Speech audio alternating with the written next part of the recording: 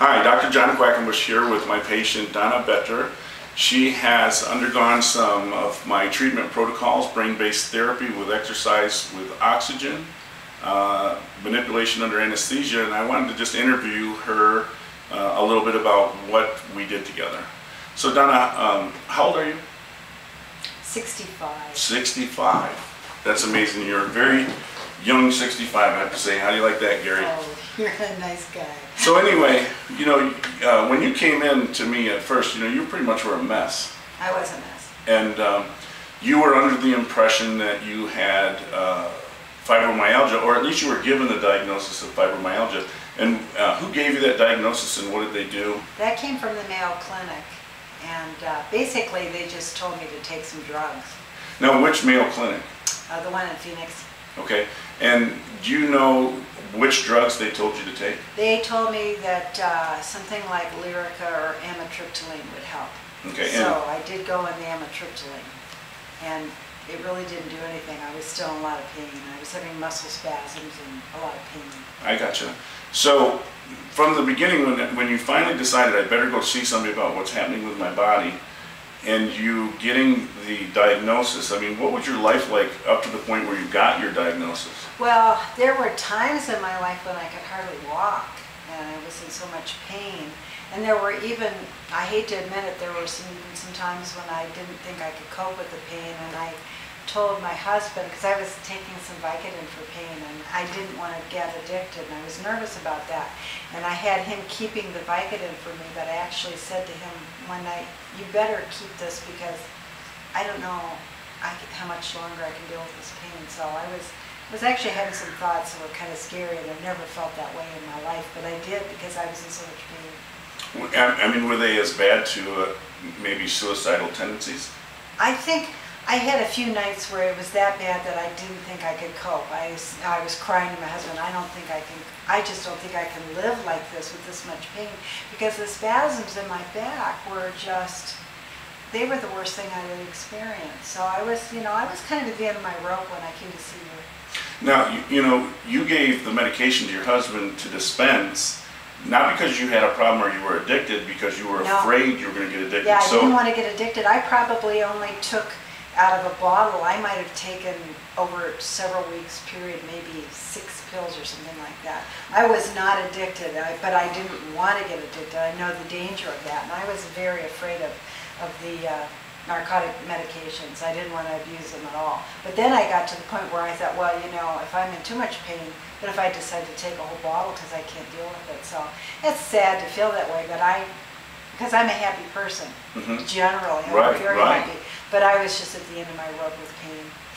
And you know, I want to commend you on 2 things right now. Number one, the knowledge that if the drugs weren't working, that you could become addicted even at prescription levels. And number 2 is that most people will go ahead and take that medication, number one, because it's prescribed by a guy in a white coat, and they just want to be out of pain and they just numb their lives down. And you know, you sort of dealt with the symptoms that your body was letting you know that there's something wrong, and so you would curtail doing things rather than taking drugs and then trying to continue on with your life. That's so you know, that's exactly a great thing.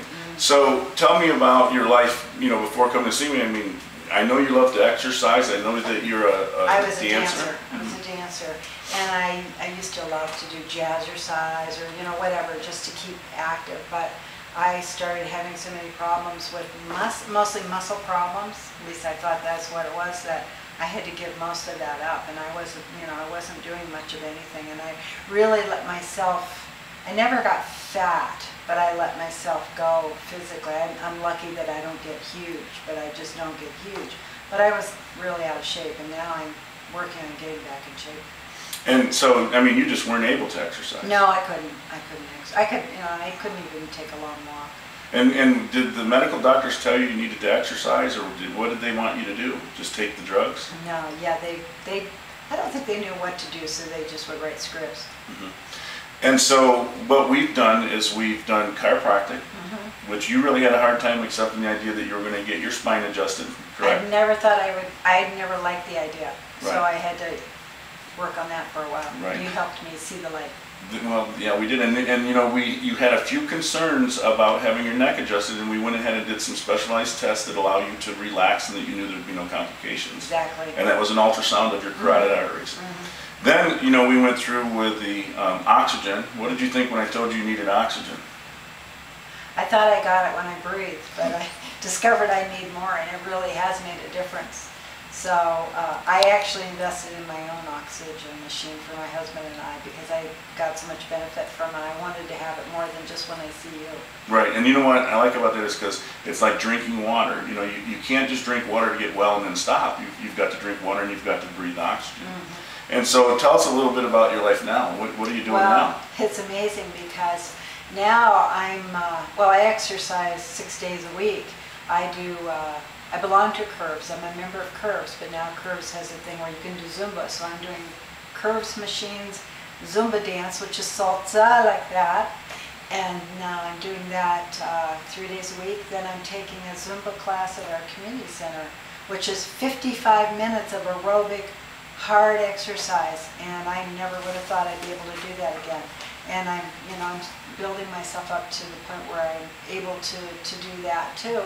Then I walk with my husband and our dog, and we walk about 50 minutes, and we walk fast. And so I built exercise into my life every day. I usually give myself 1 day off. That's excellent. Sunday to rest. And then there's one thing I did forget to mention. We got to a point where we were doing well, but you needed a little extra push, and that was the manipulation under anesthesia. And I think it had a huge impact on me. I noticed it. Well, after the MUA, I stopped having the muscle spasms in my back, and those, of course, they had started getting better, but the MUA really made a difference in that, and also freed up my shoulders because I didn't have any. I guess I had very little. What's the word? Range of motion. I had very little range of motion, and I have so much better now after having that done. So how long have we been treating together? Well, I know I had the MUA 2 months ago, a little over 2 months ago, but I think you and I have been, it's been maybe, what was it, 4 months? 4 or 5 months, something like that? Yeah, at least 4 or 5 months. Yeah, something like that. This last month you've only come in twice. Yeah, I think maybe it has been like 5 months, something like that. So in the beginning when you were at your worst and someone said, you know, in 5 months I could have you better, what would you have thought? I never believed that I'd be back to doing dance and Zumba, and because I was feeling much older than my 65 years. You know, I'm surprised that I feel so well now. Well, I'm really happy for you, and thank you for doing this. All right. I'm so glad I did it. Good deal.